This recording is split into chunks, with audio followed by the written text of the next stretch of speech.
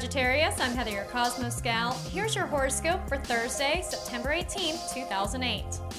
The moon settles into your 6th house and relationships are weighing heavy on your mind. An unresolved family issue could rise up today, so be prepared. If the chance presents itself, this is a great day to bury the hatchet. If thinking of things larger than yourself puts you in the mood to do a little charity work, hey, go for it. Any community project would welcome another set of useful hands. I'm Heather, your Cosmos Gal. Have a great one. I'll see you Friday.